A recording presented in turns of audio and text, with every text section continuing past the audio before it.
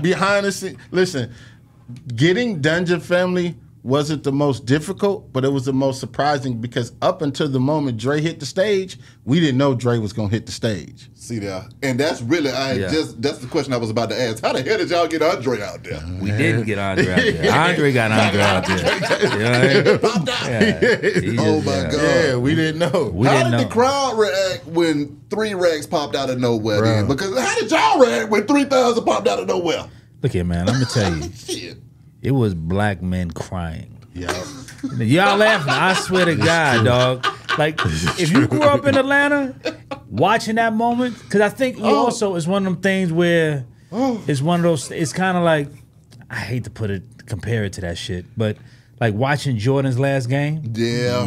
And you kind of was like, I ain't never gonna see this shit again.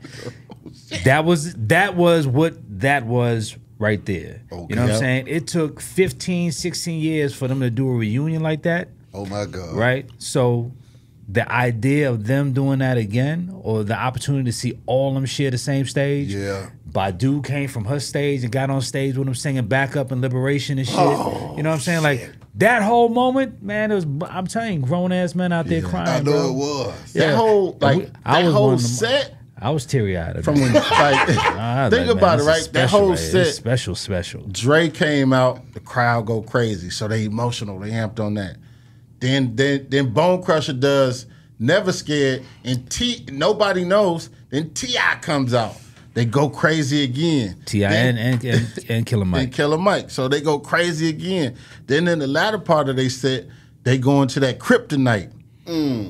Now, Kryptonite is the unofficial national anthem of Atlanta. Yeah, it is. So they go into that Kryptonite, and the whole crowd is, hey, bruh.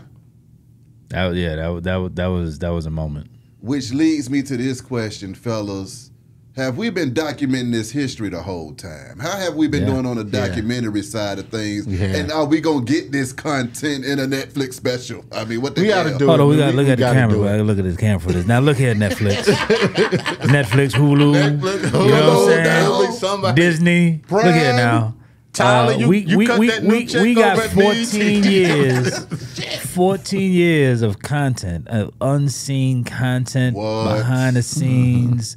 But you know what, man? Don't nobody want to sit and look at acts on TV just performing, right? Yeah. But the story of One Music Fest, the why, the reason behind it, the fights, the struggles, it's a whole little miniseries. Right, you know think about it, man. We have moments outside of the Dungeon Family reunion. We had 3 6 Mafia got together after 19 years at One Music Fest. Yep. You know what I mean? I remember that one too. I remember that one. You know what I'm saying? Yeah. So it's like a lot of people's last big performances was at One Music Fest. DMX, Takeoff was there at what was that last year?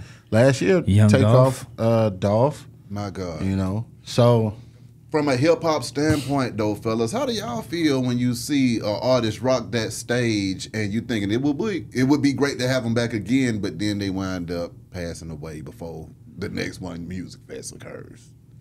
Just the state of hip hop in general. How do y'all feel about that? For hip hop, and for me, just personally, I learned to, like, when we have an opportunity to, we was booked Nipsey. Nipsey was supposed to perform at One Music Fest the year he passed. Oh my God. So we have an opportunity to get somebody in that the people want to see. We're gonna go try to do it. Yeah. Because I learned from Prince. I remember I had tickets to see Prince, right, over at the Fox. And I was like, it's just one of them Gemini moves. I was like, I don't want to go. I'm going to give away tickets. I'll go see him next time. Then he passed away. Yeah. So you have to, when you have an opportunity to get the artists and for the people to see, and we going to try to make those moments like happen. And you know, create them for the fans and for us, because we big fans as well. And let me say that about a festival. You know what I'm saying? you know, for folks that still have not embraced the idea of a festival, that's exactly what it gives you. It gives you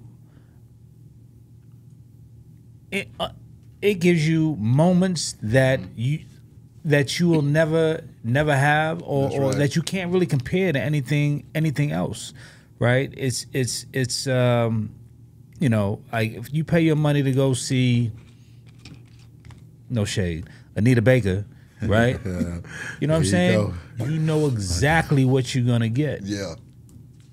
You put 50 artists on a lineup, right? 50 artists on a lineup, ranging from trap, hip hop, soul, R&B, neo soul, classic, whatever, right?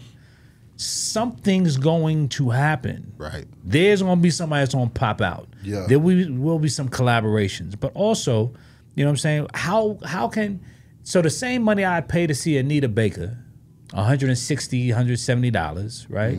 I can pay that for a festival and see 30 different performances in one day. Come on now. And hang out with my folks, my peoples, you know what I'm saying? While I'm laid out with my, you know what I'm saying, my lemon pepper wet and doing whatever it is I want to do. Come on. You know what I'm saying? Like that's a whole experience. Yeah. You know what I'm saying? So how you people value concert tickets versus festival tickets, you know what I'm saying? It's actually, there's no comparison. The experience that you walk away with at a festival is going to be life changing.